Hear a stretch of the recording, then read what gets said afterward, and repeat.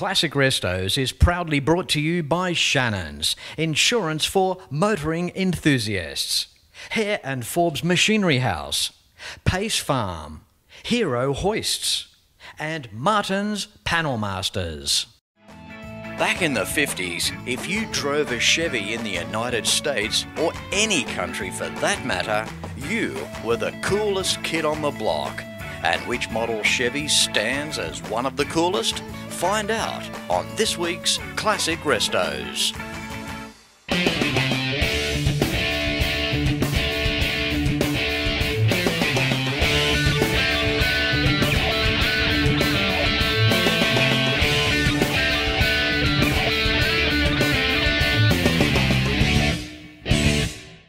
Keep them standard. Take them down the custom road. Nothing quite lends itself better than a 57 Chevy.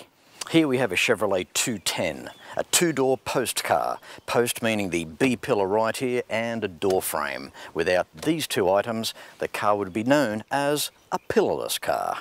Up front in the Go-Go office, the general manager is a 355 with extra air entering via the top floor window through this P1 Pro charger. This is a serious car. We're talking wheel spin capabilities at around 100 kilometres an hour. The board of directors have signed off with this one with in excess of 600 horsepower and enough torque to almost pull the road along with it. When General Motors executives wanted an all-new car for 57, Chief Engineer for Chevrolet Ed Cole insisted on a number of changes that in some ways were to pave the way for the automotive future. From a numbers standpoint, the 57 Chevrolet wasn't as popular as General Motors had hoped. Despite its popularity, rival Ford outsold Chevrolet for the 1957 model year for the first time since 1935. The main cause of the sales shift to Ford was that the 57 Chevrolet had tubeless tyres, the first car to have them. This scared away sales to Ford, as many people did not initially trust the new tubeless design. There were many options available, leaving other worldly manufacturers at the time in the dust. In 1957, air conditioning was offered, as was a padded dash. If you worked overtime that week, power steering and power brakes could have been for you. A signal-seeking AM radio and power antenna. Power windows and power seats were also available. A rear speaker with its own volume knob in the dashboard. Headlights could be dipped via an Autronic eye. Even an electric shaver connected to the dashboard was available. Yep, only in America. For 1957, there were 4 standard engine options. The base engine was an inline 6-cylinder called the Blue Flame 6, hosting 235 cubes. A 265 cube V8, aptly titled Turbo Fire, producing 162 horsepower, and of course there were 2 other V8s to choose from wearing the same displacement. A 283 Turbo Fire twin barrel and a Super Turbo Fire 4-barrel. 1957 was also the first year to introduce mechanical fuel injection. My first memories of cars would have been at a very young age, mid-60s, growing up in South Taranaki. A lot of English cars around in those days, but when you saw an American car come through, man, that was all go. She was, what the hell was that, you know? Yeah. And it was cool. I mean, car culture then was actually growing. When I was about 10, 11, 12, somewhere around there, I used to go out and stay at my uncle's farm. He had a dairy farm, and I used to go out there and stay on the holidays. And he had this big old Ford flat deck V8, flathead V8 thing, you know. And he used to take all the milk to the factory on it, put the cans on, take it down to the factory, and I used to go with him every morning. And we'd bring the whey back for the pigs. And he'd pull up outside the house and we'd go in for breakfast, and I'd be chomping at the bit and he'd still be reading the paper, and you know, and I thought, oh, the hell with this, I'll go and shift the truck myself, you know. And I was only 10 years old, I hardly reached the pedals and see over the steering wheel.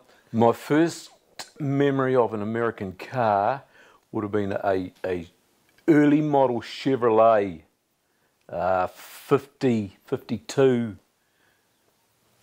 Chevy, you know. They were, a lot of farmers had them. No one else could afford to buy them or even run them, you know. The odd professional person had them. So I guess that leads us to this car we've got out here. 57. I acquired this off Reese Humphreys, who did most of the work on it. He's built it up as you see it now today. It drives very well. It's got different suspension in it, heavier sway bars, which makes it handle and drive a lot better than a standard car. It's just a 210 with some Bel Air trim on it. It does very well with the engine that we've got in it and the transmission. It's a real sleeper. It turns a lot of heads. A lot of people hear it coming before they see it, and of course you get people turning around, and as you're driving past you get the thumbs up, you know. It's cool. It's a cool car to drive. It's got a fast fuel injection system on it. That's finally got that working okay. We've tuned her in now, so and it makes it easier to drive, yeah, even with all the horsepower it's got.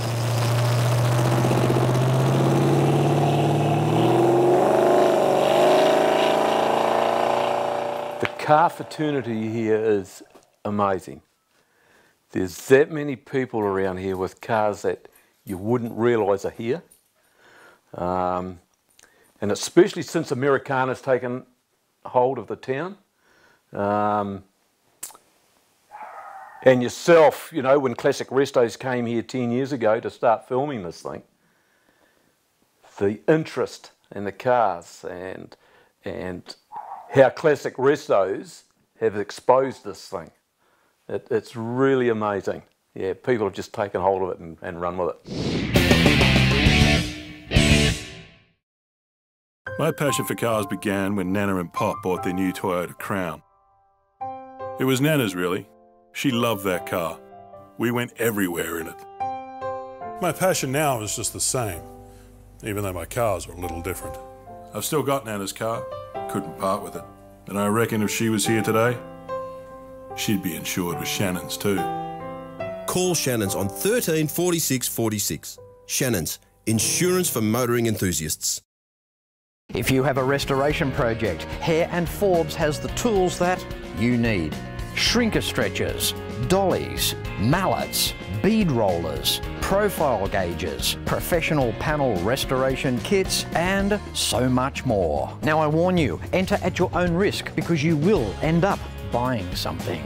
So come along to your Cap City store or browse and buy online at machineryhouse.com.au because Hare and Forbes has the range. Martin's Panel Masters has 3 modern accident repair centres.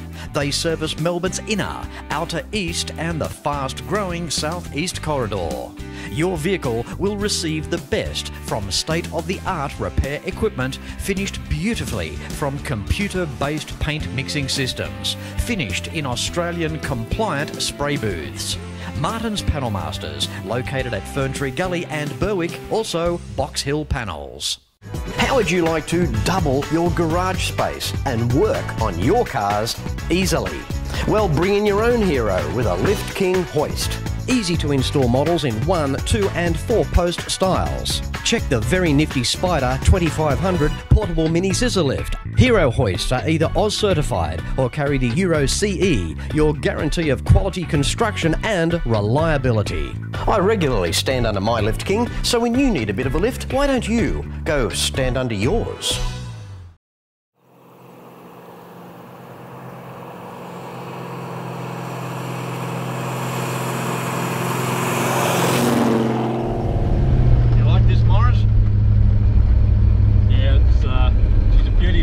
Fletch, it's really cool, you know.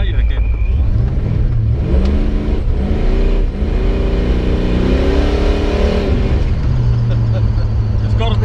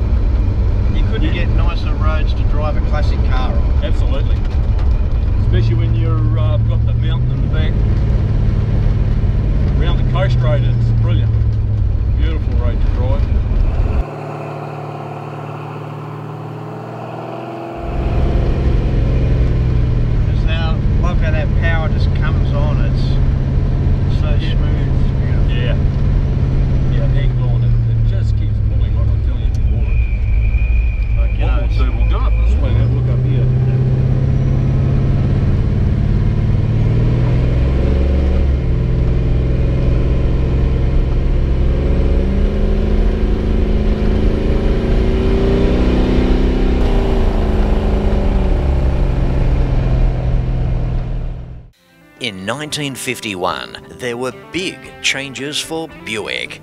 It was an interesting year. Sales dropped to around 400,000 cars. On August 8, 1951, Buick built its 1 millionth Dynaflow transmission. In 1951, the design was nothing less than the finest from Harley Earl. The car was referred to as a C-body platform and full size. These flowing panelled cars were 2 metres wide and stood proud at 1.6 metres tall. They weighed in around 1,700 to 2,000 kilos, pending rank, determining the quantity of options and engines. The ventiports, synonymous to Buick, helped ventilate the engine compartment, but somewhere along in 1949 these were plugged. Combined with a bomb sight mascot, the ventiports put the driver in an imaginary fighter plane position. And of course, on this special episode featuring Maurice Doyle in New Plymouth with his incredible 1957 Chev, well, his brother Max found out. Now, Max wants to jump on the bandwagon and be on the episode as well. So, a little bit of a drive about an hour south of New Plymouth in the Taranaki region down to a place called Howrah. We're at Max's place and this is Max's shed. And behind Max's door, there's something in there that really is an eye-opener. My first memory of a classic car would be possibly when I started playing soccer at primary school, and Dad was interested in it, and we went away on soccer trips on the weekend. Every Saturday morning we were going away to soccer, and I suppose that would be my first pretty much big memory of playing soccer and getting all the mates and soccer team in the car travelling away on a Saturday morning to play soccer. So yeah, I suppose that's probably where it really started. This 51 has been in the family since 1968. It was my dad's car, our family car. It's just got a huge emotional attachment to me. No way would I ever sell it. There's no way. I don't even think I'd ever consider a ridiculous offer on it. It's just got huge emotional attachment. My mum's still alive. She's passionate about it, and I've been passionate about it ever since I have a first memory of this car. So yeah, it's just that family contact and family connection with this car that means so much to me. Since I bought this, I had no real mechanical connection with cars. I wasn't mechanically minded, but because I took this project on, I've learned so much. And I've got the bug a little bit now that this car now is finished on the road, and I've been driving and getting all this enjoyment out of it. It's given me a bit of a bug, so I've always thought after I'd got this 51 on the road that I would consider getting another project and trying to do my own thing with it. My promise was to my dad before he passed away that I'd restore the Buick to an original condition, and he was fine with that. And so now that I've done that and I've accomplished that, and I'm pretty proud of this car, I'd like to get another project and do something of my own with it. What does the classic car movement in New Zealand mean to me?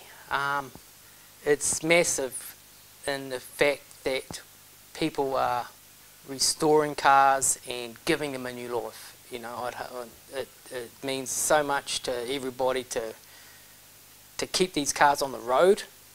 We're looking at cars changing, the evolution of technology and that going into electric, and we're thinking petrol cars might be going off the scene so much but I think classic cars, it's got to be kept alive. The bug's got to be kept alive, and if we all go electric one day and we haven't got any petrol powered classic cars around, we got no history left, have we? So it's just about the history, Fletch. It's the history of these classic cars means so much to people. People can bring memories back of their childhood, and that's the biggest thing about this car here. It just brings so many memories about my childhood back to me. And there's no doubt that vehicles such as this deserve to be with Shannons. And if you have anything to do with a classic bike, car or truck club, make sure it's listed with the Shannons Club for all the world to see. Find out more information when you visit shannons.com.au.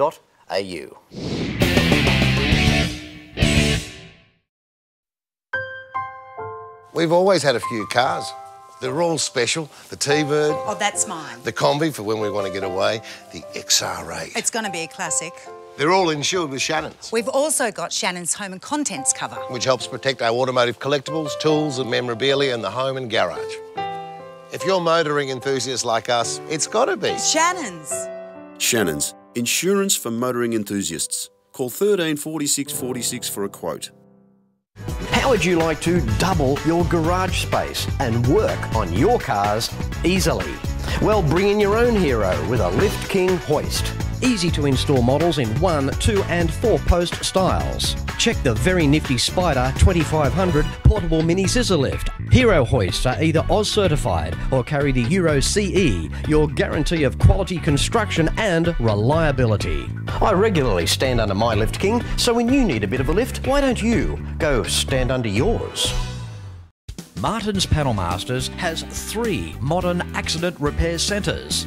They service Melbourne's inner, outer east and the fast-growing southeast corridor. Your vehicle will receive the best from state-of-the-art repair equipment finished beautifully from computer-based paint mixing systems, finished in Australian compliant spray booths. Martin's Panel Masters, located at Ferntree Gully and Berwick, also Box Hill Panels. Hare and Forbes Machinery House has been family owned and operated for over 85 years, and it's easy to see why. Planning on welding? Look at these welding tables and clamps, air compressors and different air tools, sandblasting cabinets, through to spray guns. Everyone is welcome at Machinery House. There are competitive freight rates around Australia, and you can buy online at machineryhouse.com.au. So remember, Hare and Forbes has the range. Yes, time for Max. Welcome to today's show, Max. Hey, welcome. Thanks very much, Fletch. Yeah. That's all right, mate. Thanks for that. Now, I did visit here. It was a couple of years ago. I forget writing on the wall there. Okay. Yeah, well, it was 2 years ago, so, you know, you're 2 years older. You might be starting to not quite be up with it. Oh, thanks, Max. Yeah, good on you. Well, it's nice to be back and to feature yourself on today's show. And I kind of also forgot how good this Buick was. It was a quick visit a couple of years ago, late one afternoon. I think you had a car cover over it at the time. Yep.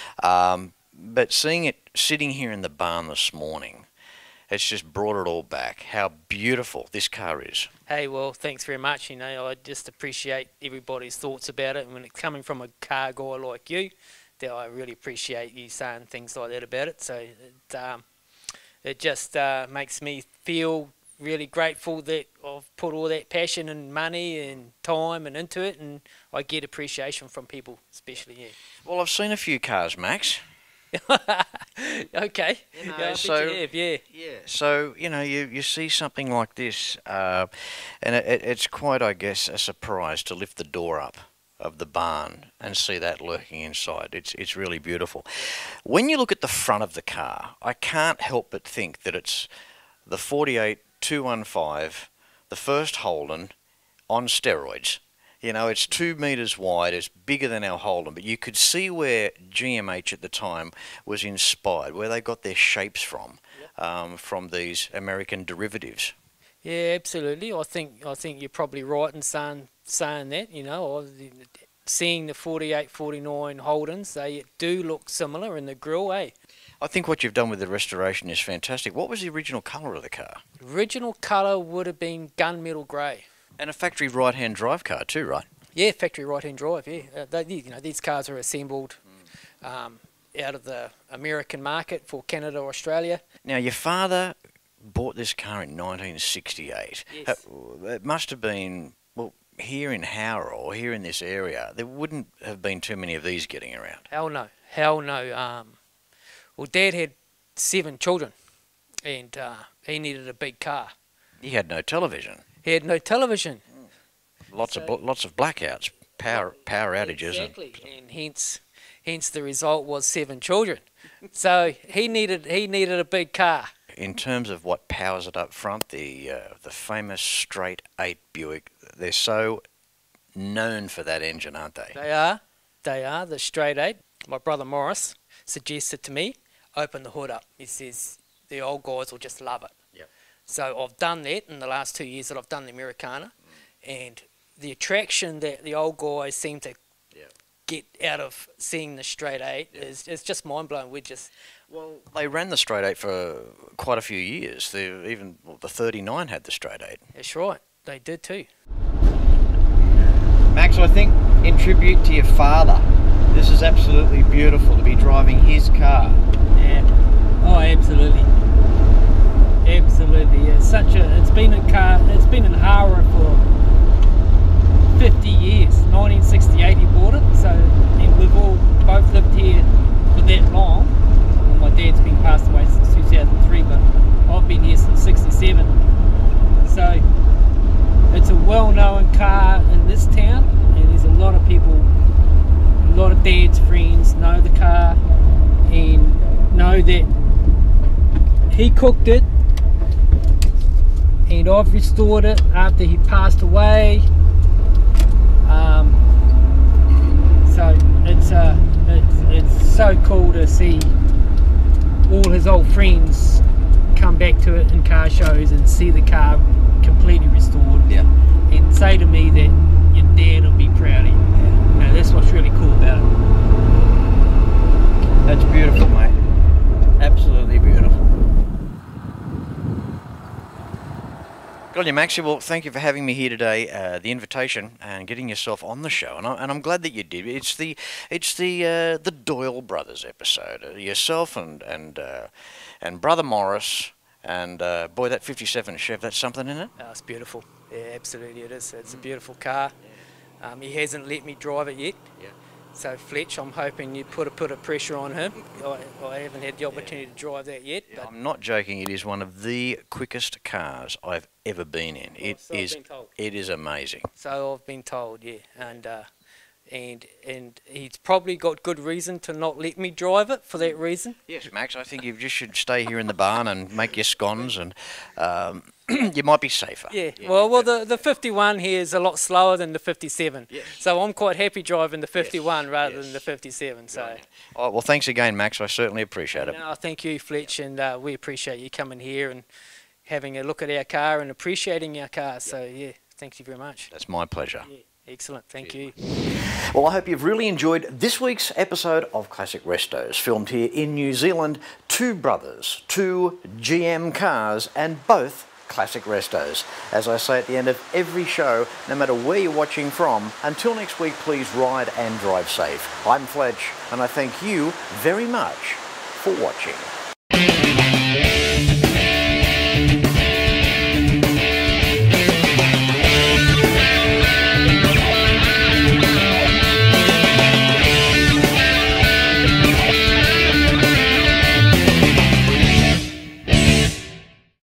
You can like and follow us on Facebook at facebook.com/ClassicRestosTV and watch catch-up episodes at shannons.com.au. Classic Restos is proudly brought to you by Shannons, insurance for motoring enthusiasts. Hare and Forbes Machinery House, Pace Farm, Hero Hoists, and Martin's Panel Masters.